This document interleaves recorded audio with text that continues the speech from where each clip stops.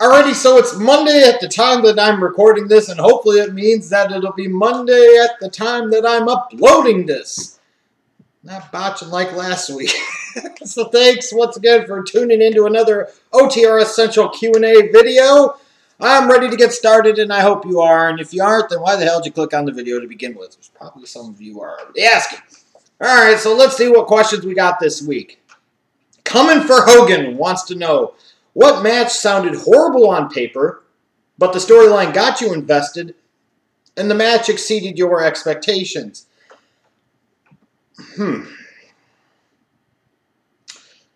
going to go Sting Hogan Bound for Glory. I think it was 2011, was it? Because on paper, you're thinking about Hogan with the back problems and an old kind of out-of-shape Sting, and you're like, this is going to be a train wreck to watch. But if you remember watching on the old Off the Rope Show channel during that time, I was all in on the feud itself. Sting and Hogan. You know, I was like, just sign on the bottom line, Hulkster.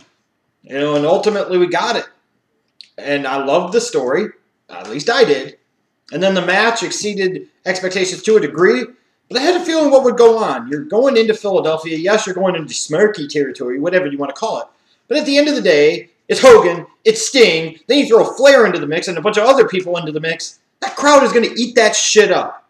And that shit was fucking incredible to me. I don't care. Yes, it was all about nostalgia pops. If you want, like, work rate and, oh, fuck off. Every once in a while, it doesn't matter. In this type of match here, it didn't matter. I love that match. It's just, I really do. Diclonius Games. Could a Cena-Undertaker match save WrestleMania 32? Now, I just did a video yesterday talking about how if Ambrose needs somebody at WrestleMania, Taker would be the guy. I want to make one contingency on that.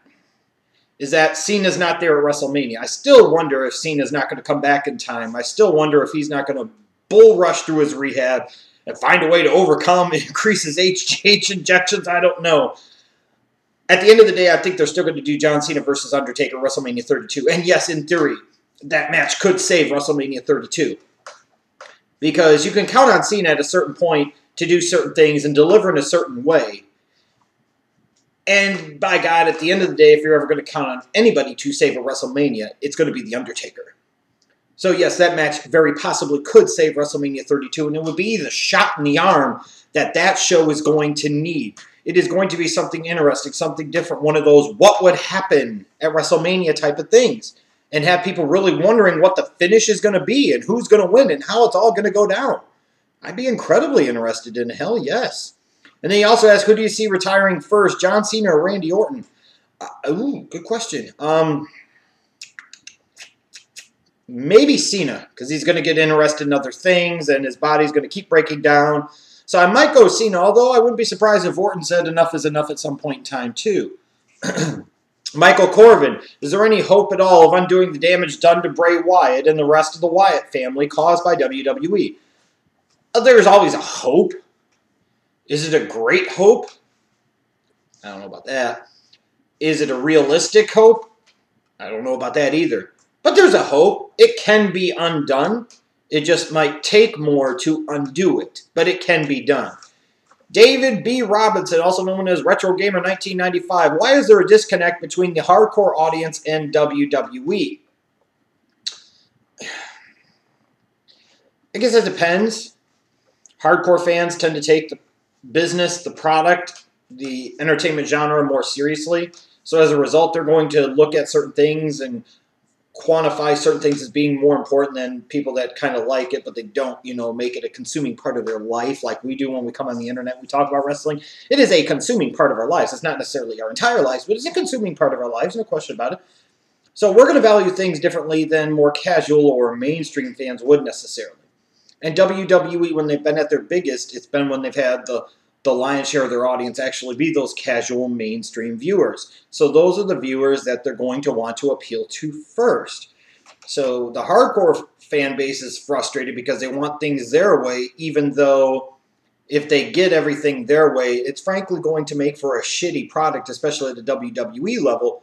And all the while, the WWE wants to sit there and push towards this audience, and if that's the only audience they're going to push towards, then that's going to result in a shitty product too. As much as you can, you want to try and be something for everyone. You want to give everybody something. You want to give something for everyone. Find a happy medium, find a mix. I think it's interesting, though, is that the hardcore fan base really needs the WWE in certain ways because the entire state of the business in general isn't that great. I mean, people like Lucha Underground, and I can't blame them because of the way it's presented and just how different it feels. But, in general, the business is just not in a good place. It just isn't. ROH is still lame. TNA is pretty lame, too. And you look at WWE, especially if you're a hardcore fan, and you see the fact that they're giving you more emphasis on in-ring action than probably any time in their entire history as a company for what you might feel is better, what was probably actually the worst. So you kind of need them. On the other hand, the WWE needs the hardcore fans because without them, the WWE network is a complete and total failure. So on the one hand, they want to go in this direction, but on the other hand, they have no choice but to go in this direction to a certain degree because if they don't, their network is a complete fucking flop and then all hell breaks loose. So it's, again, about finding a happy medium. There's always been a disconnect there because fans live in a bubble, the wrestling business lives in a bubble, and everybody in this bubble thinks they're right. Everybody in this bubble thinks they're right and they know better. And all the while, nobody really knows, and nobody really knows better. Swag Pizza 27, is there a TNA match that you truly enjoyed? If so, what is it? There's been several TNA matches over the years that I could think of. I just mentioned Sting and Hogan at Bound for Glory. Wasn't it at the same show? You had James Storm versus Bobby Roode? Or was that the next year? Either way, whatever year Bound for Glory that was, my memory is slipping at my advancing age. But I love that match between James Storm and Bobby Roode. When Austin Aries became the TNA World Heavyweight Champion, that was something that I personally enjoyed. I mean, there have been matches over the years in TNA that I've enjoyed. I just don't enjoy the product today. And then you also ask, how do you pick up women?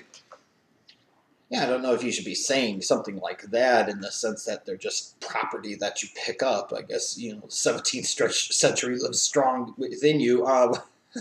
Nor am I in any position where I would need to do that anymore. But nonetheless, just be confident. Never assume that somebody is out of your league because maybe you're out of their league. Be confident. Be sure of who you are. That's a tip for you, of something to help you. Be confident.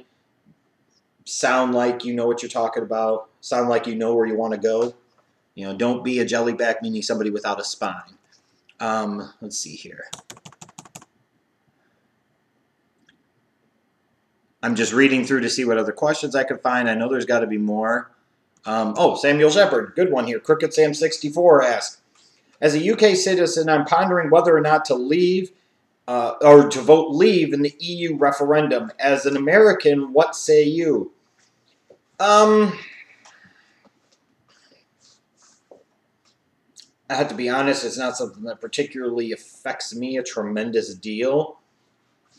So I don't pay a ton of attention to it. I probably would vote leave. I know some people might make an argument as to why you should stay in the EU. I just kind of feeds into that whole thing of a one global economy, which can have some potentially disastrous consequences.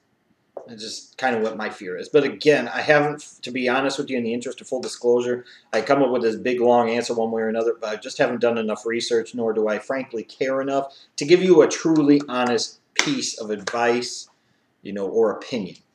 Aaron Grigorich, what is your opinion of the presidential campaign now as the Democrats and Republicans head to South Carolina? Oh, God. My first thought is, this is it. My second thought is, in 8 years, this is the best that both sides could come up with. My next thought is, it actually makes me long for Mitt Romney. That's how bad it's been. And I don't think I'm the only person that says, I kind of wish Mitt Romney was running this time because he would be the best of the bunch and definitely the lesser of all the evils. In terms of the Republicans, we'll start there. When you talk about Rubio, he's at one of those, he would be an establishment type of choice, very programmed and very rehearsed. Somebody that really has trouble eloquating a point off of the cuff, has to be prepared, has to be in a controlled environment, which makes him a kind of ideal establishment Republican. I have a respect factor for John Kasich, and he's a guy that's done some good things over the years. I just don't know that I would want to be president. He strikes me as more of a really solid vice presidential type of candidate. Ben Carson's a knucklehead. I can't believe he's still in the damn race. Jeb Bush never got on traction, never got on point with a clear-cut message. Just wasn't the right timing for him, on top of the fact that you've got one candidate who's so eloquently speaking out against George W. Bush. Now you've got his brother, and people are being reminded about, do you really want the Bush dynasty? So you could have all the establishment and super PAC money behind him, but if he's not resonating with the people, and Jeb Bush's message is not resonating with the people, he's not a good debater. He's not somebody that gives these glowing oratories. I'm not surprised he struggled. Ted Cruz is such a fucking joke. When the guy is sitting there and saying in 80 years that no Supreme Court justice has been confirmed in the last year of a president's term, I ask, well, what about, who was it? It was, I think it was Kennedy that was, Justice Kennedy that was confirmed in 88, which would have been Reagan's last year. What the fuck do I know? Here's a guy that so often cites the Constitution, yet so often clearly doesn't read or comprehend or understand the Constitution in any way, shape, or form. Just from a constitutional standpoint, is wrong on so many particular issues. Donald Trump, one thing I will say about him is he's had the courage, to a degree, to say some things that will even piss off the Republican base and the Republican establishment, especially when it comes to Bush and the Iraq War, calling out of the bullshit of how the fuck did Bush keep us safe, because he didn't, and that's a ridiculous narrative that needs to go the fuck away. But, to me, Donald Trump is a lot of show and not much dough in the sense of the substance of what he would be doing. And he's resonating with a certain segment. He's a guy that I'm not that surprised, because in a lot of ways, like I said before, I thought he was the perfect GOP candidate. Not quite in the establishment, mind you, but I thought he was really the perfect GOP candidate, and I've been kind of validated and vindicated about that. I said a long time ago, he's not as much of a joke as people want to make him out to be. But again, I say this is the best that we can do. Just so many things where he's living on fucking Fantasy Island talking about we'll build the wall and make Mexico pay for it. How? How the fuck are you going to do that? He clearly has no grasp of foreign policy whatsoever. From an economic standpoint, the guy who's had 4 different businesses declare bankruptcy, is that the guy that you want running the country? This is all on the Republican side, in particular when they focus on the debt and how much the debt is and how much of a problem the debt is. To me, I say this. It's not just a debt. It's what do you have to show for the debt. It'd be one thing if our debt was $19 trillion and our borders were completely secure. We had an up-to-date modern infrastructure with all types of renewable energy sources where we weren't dependent on foreign oil. If our education system was top-notch and the spending was equivalent across the board in all different types of communities in all different types of ways. If we had quality health care available for all citizens and all people in the U.S., things like that, safe water to drink, those type of things. If we had all of those things and we had a $19 trillion debt, then at least we could say we've accomplished a lot with this. We've got something to show for it. The problem is similar to when people run up huge credit card debts. They have all this debt and they have nothing really to fucking show for it. And that's the problem with this country. It's not just the debt alone. It's the fact that we have all of this debt and we have no real way to be able to unbury ourselves from it because we've made our citizenry so dependent upon the infrastructure of the government. And at the same point in time, the government is so dependent on that infrastructure that has been built. And then you've got these guys talking about tax cuts being a way to close the fucking debt hole, and you're just fucking idiots. The supply side shit needs to fuck off. And then you've got Hillary, who's as friendly to the big banks as anybody in the fucking race. You've got people sitting there thinking about the 90s like they were some great time, and in certain aspects they were, and in other aspects they weren't, and they created some real problems. And in particular, what astounds me is why so many people in the black and Hispanic communities, in particular the black community, would support a Hillary Clinton. Need I remind you, the presidency of Bill Clinton was not all that particularly great. to that community. It was not. The getting tough on crime, which led to a disproportionate incarceration level for black Americans, in particular young black males, for way too long, for way too little. You know, the subprime mortgage crisis and how many subprime loans were given out during the Clinton era, the Defense of Marriage. It's just all these things. And then Bernie Sanders, you've got angry grandpa. You know, it's one of these things, he's got these principles. Some I agree with, some I really don't.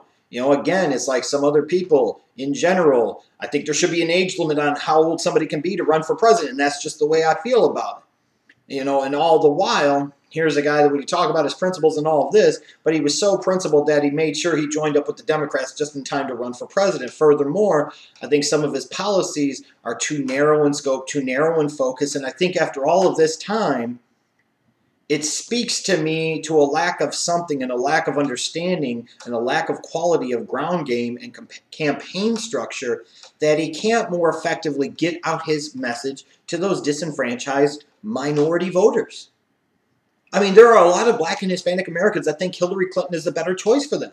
And they couldn't be any more fucking wrong.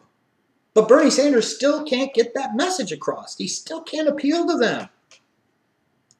You know, it's like in a lot of ways, both parties almost have went to the white is right and the only light type of philosophy in this campaign cycle. Just astounding to me. Just astounding. What I wouldn't give for a better option. And no, somebody like a Michael Bloomberg is not fucking it. Fuck him too. Let's see here. Majested. Would you be okay with Reigns winning the belt at WrestleMania 32 if it means building him up for Rollins or Ambrose or someone at WrestleMania 33? Well, that's you giving him an entire year's worth of title reign. Let's slow down there a little bit, Junior. Yeah, I'm okay with Reigns getting the belt. You know, especially if it means he works a program with Ambrose at some point in time. You know, if you turned him heel and you brought back Rollins as a face, again, that's going to work because, you know, the thing is with Reigns, you've got the matzo ball out there. If you never went all the way with him and Rollins, and you still haven't gone all the way with him and Ambrose yet. So you've got two natural feuds built right in that could last you months, that have got tons of story and background to them that can get people invested. You know, I think with Ambrose, they might turn him heel, where the better answer might be if they're in a feud is to turn Reigns heel, especially though with a returning Rollins, where they might want to have the temptation to heel him out. Yeah, I think you would have to heel Reigns out to make it work properly. But it's not to say that it wouldn't work properly. But a whole year of a Reigns title reign, I don't know about that. Pussyhole Paul, great name. If Ziggler grew a handlebar mustache, could he be the best Hulk Hogan since he looks like him and has his charisma? Fuck Dolph Ziggler. And what the fuck makes you think that Dolph Ziggler has charisma? What the fuck makes you think that he could even grow a handlebar mustache? What makes you think that even if he did, that in any way, shape, or form, he should even be given the honor of trying to impersonate somebody like a legend like Hulk Hogan? At least Charlie Haas did it right, damn it. Haas Hogan FTW. Let's see here. Your Mother's Ours. Have you seen any of the Saw films? And if so, what are your thoughts on the franchise? No. You know what's funny is I love shows about the paranormal and supernatural, but I hate horror movies in general. Just weird how that works out. People sometimes come up to me when they find out this. They're like, what, are you scared of horror movies? I said, no, because I'll watch Ghost Adventures and Ghost Hunters and all these other paranormal shows and supernatural shows all the time, and I love them. I eat them up. I'll sit an entire day and just watch nothing but them. I said, and that shit that's more realistic to me, that's shit that's much more likely to happen. That's shit that I've actually experienced. So it's not a fear thing. I just don't like the horror movie genre in general. Sure, I mean, there will be classics that I like.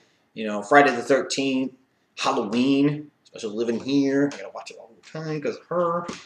You know, Nightmare on Elm Street. I mean, there are some classics, yes, that I will watch, but in general, I just don't like that entire genre. Andy Booz, what non-wrestling role would you give Daniel Bryan? Obviously, there could be several roles. You know, to help ease the pain for fans of him not being in the ring anymore, I'd love to see him be an authority figure on TV, a general manager, you know, something along those lines. Maybe somebody that you would bring in to be an agent at NXT or maybe an agent on the main roster. You know, there's different options for him. I hope he chooses a role with him at some point in time. Let's see here. Jimmy Puravoy, if Nikki Bella doesn't return to the WWE, do you think Dana Brooke could take her spot. God, I don't think so, and I really, really hope not. Let's see here. Hunter Hastings. As much of a dick as EC3 is, why do you think the fans like him so much? You know, fans like when somebody treats them like shit sometimes, and not saying they don't deserve to be treated like shit, because sometimes we do. I think they see a guy like EC3, who never really got an opportunity in WWE, who went to TNA, got a gimmick, was given a chance, and did something with it. You know, so why? Yeah, why not? Let's see here. Any other questions? Any other questions? Let's see here. I don't really think so. I think we'll call it a wrap here. Yeah, let's see here. I'm just checking.